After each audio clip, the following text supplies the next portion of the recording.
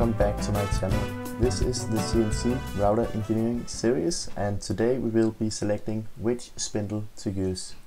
There are many different types of spindles to choose from, so how do you know which is the right for you? Well, we can actually calculate and take measurements on your machine to find out what will work great for you. I have just recently found the last puzzle piece of my calculations. The machine will chatter if it deflects more than 0.02 millimeters. And with this information, we know exactly how stiff the machine should be to take a specific cut.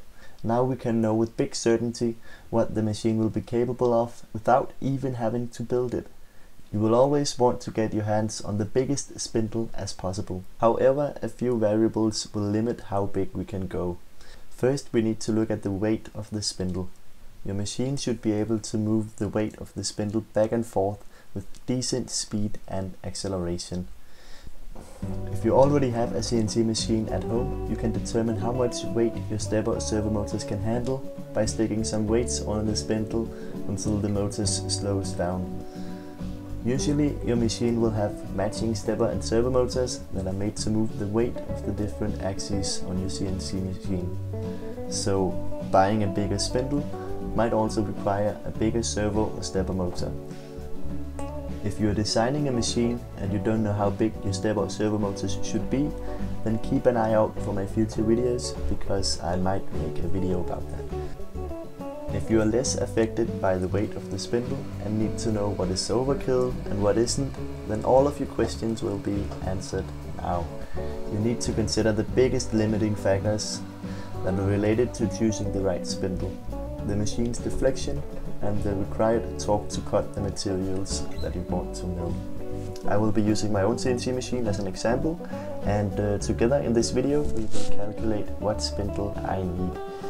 The amount of torque and power that your spindle needs depend on how much material you want to remove. Therefore, you need to find and specify some cutting parameters of a cut that you want your machine to handle. If you don't know how to define your cutting parameters, you can hop on over to YouTube and find a video of someone using the CNC machine to take a specific cut, and then you can ask them what parameters they've used, and then you can try and match that cut so that your machine will be able to do the same. I got inspired by John Saunders' video on cutting stainless steel, and I found a cut that I would like to take. I would like to be able to cut steel with an 8mm end mill. It should cut 20mm deep axially and 2mm radially. The end mill will have 3 flutes, and each flute will bite 0.05mm into the material for every revolution. I would like my machine to move fast, and therefore the velocity that the end mill is rotating at should be 500 meters per minute. This will result in a high RPM and a relatively fast feed rate. Now, I've found a calculator online that will calculate all the resulting parameters that we need. We will use these parameters to calculate how fast the machine should move, what power is required by the spindle motor, how much torque we need for the milling operation, and how much force the tool will exert on the machine.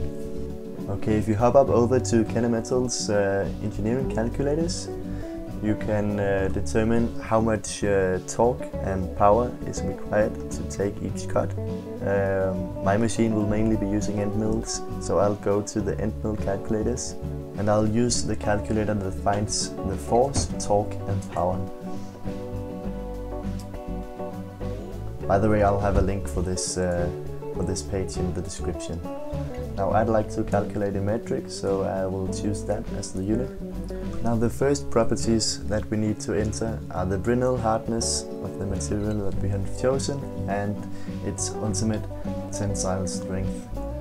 Now, for steel, it has somewhat of an average hardness of about 150 Brinell, and its ultimate strength will be 350. If you don't know what these values are for your specific material, then you can always use Google to find the right properties of your material. The ultimate strength is also called the ultimate tensile strength. Next up, we need to enter the end mill parameters. Our end mill will have a diameter of 8 millimeters. I think that's a decent size for our mill. And I'd like to use 3 flutes. If you increase the number of flutes, then the spindle speed will be lowered. So a spindle doesn't have equal torque at all cutting speeds.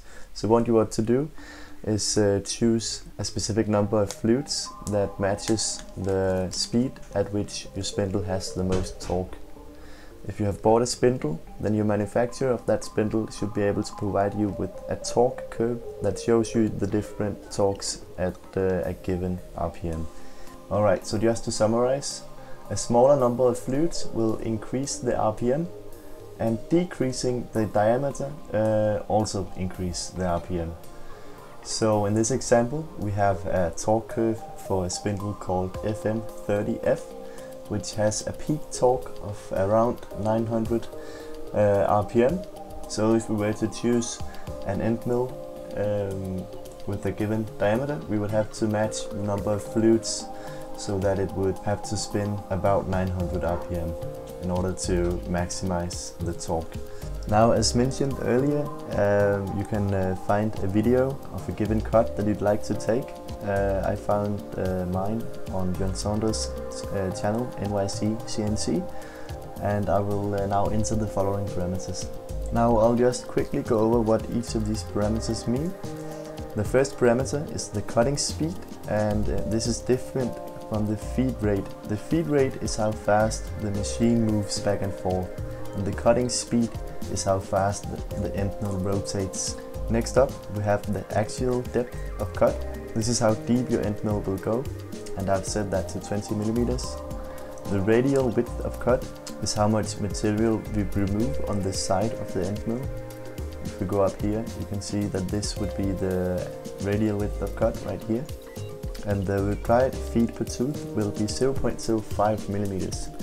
Now, as far as I know, and I'm no expert at feeds and speeds, but as far as I know, this should be a decent cut if we are going to take 0.05 millimeters per tooth. If we have less flutes, then the cut will require less torque.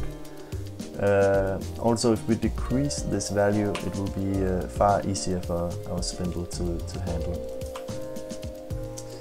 Now the last parameters are pretty self-explanatory. There's a question mark here guiding you through what they should be.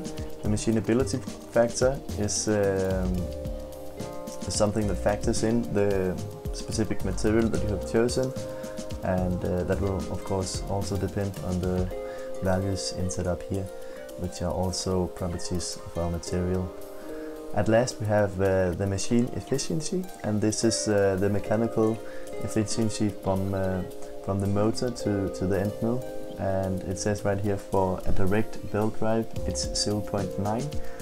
Our spindle will be a direct drive, so as far as I know it will not have a belt, but I've set this to 0.9 just to be on the safe side. Now go ahead and press calculate, and we will get all our results. And you can see to take the specified cut we will need a spindle speed of 12,000 RPM, and we will have a feed rate of 1800 millimeters per minute. Now the really interesting parameters are found at the bottom. Here we can see the required power and the required spindle power. And for the spindle power we will be presented with 2 different values. One is the energy in kilowatts at the cutter, and the other is the energy required by the motor. So we can see that if we wanted to take this cut, we would need a spindle that had at least 2.14 kilowatts and be able to provide almost 1 Newton meters torque. Now I'm not sure if the specified kilowatts for the motor is accurate, because it could be that it would be the very minimum power rating required. Maybe the spindle would bog down almost to a low hum at this power, so you might want to add a 30% power increase. And here comes the very interesting part.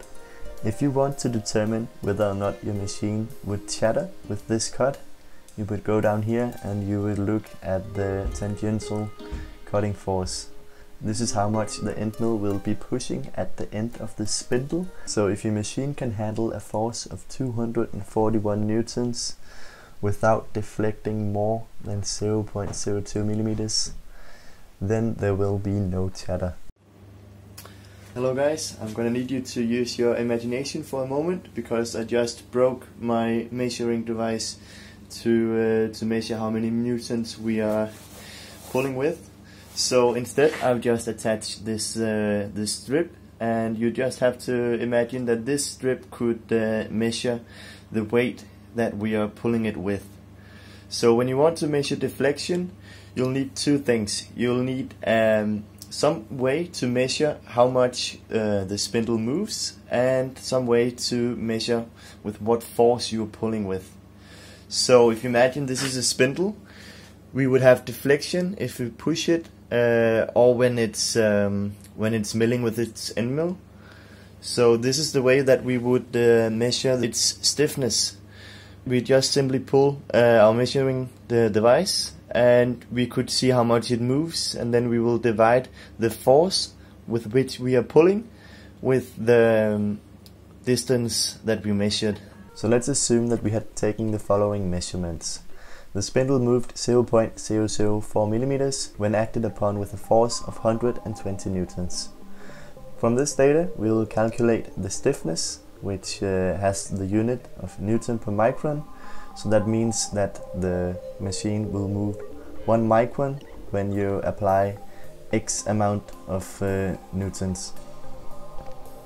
So 1 micron is equal to 0.001 millimeters, so that is a rather small value. If you measure the force with which you are pulling on the spindle in kilos, then you can convert it to newtons by multiplying it with the gravitational constant. And the gravitational constant is different depending on where you're located, but in Denmark the gravitational constant, as you can see here, is 9.816 meters per second squared. When you multiply this unit with kilos, you will end up with Newton as your unit. In order to calculate the machine's stiffness, we will be using the following formula for stiffness, where K represents stiffness, and that would be equal to the force divided by the displacement. And this letter here is called delta. This is a Greek symbol, and you might know delta as a rectangle, but this is the small letter value for delta. So if we want to calculate the stiffness, we just simply divide the force with the displacement. And the displacement has to be in microns, of course, since we wanted the stiffness in the unit Newton per micron. So we can convert the distance that the machine moved to microns, as you can see here. And then when you divide 120 by 4, you will end up with 30, and that would be 30 newtons per micron. So in this example, we would have a machine that moved 1 micron every time we applied a load of 30 newton. Now when we know the stiffness of the machine, we can actually calculate whether or not it will chatter, which is quite awesome, I think. We will be capable of knowing what the machine can do without even having to build it. Of course, this is theoretical values. It might differ a bit in the real world, but we will be getting rather close, I think. It will be interesting to see how close we get once I have built the machine. So I'll read this example. A formula has determined that a specific cutting steel has a tangential cutting force of 180 newtons. So the tangential cutting force is one of the values that the calculator spit out earlier in the video. So this value will of course depend on how heavy of a cut you take. Chatter will be introduced if the cutting tool deflects more than 0.02 millimeters. How stiff should the machine be if the unit should be in Newton per micron? So now we are going to calculate the minimum stiffness that the machine should have. So the machine or the tool is not allowed to deflect more than 0.02 millimeters. So we will set our displacement equal to that value, which is the same as 20 microns. And our force would be the tangential cutting force of 180 newtons. And when we divide these two values with each other, we will get a stiffness of 9 newtons per micron. And as you can see, above, 9 newtons per micron is a lot smaller than 30 newtons per micron. So our machine was as stiff as up here, then we would certainly be able to take this cut. One thing to note is that this will be the deflection of the cutter. So if the cutter is very thin and very long, then it will of course deflect more than this value right here. So that is something to keep in mind, the rigidity and stiffness of your cutter. But with this information you should get fairly close. Now please do remember that this is the minimum stiffness. So if our machine had a stiffness of exactly 9 newtons per micron, then maybe it would be a good idea to back a little bit off on the feed rate and force with which we are cutting. So thank you for sticking around to the end. Now I'd just quickly like to summarize all of the points that we have been going through today, because there has been quite a lot. So the process for choosing the right spindle is the following. First step, decide on the cutting parameters for a specific cut and material. This can be wood, steel, brass, anything that you would like to cut. And the second step would be to calculate the tangential cutting force of the cut.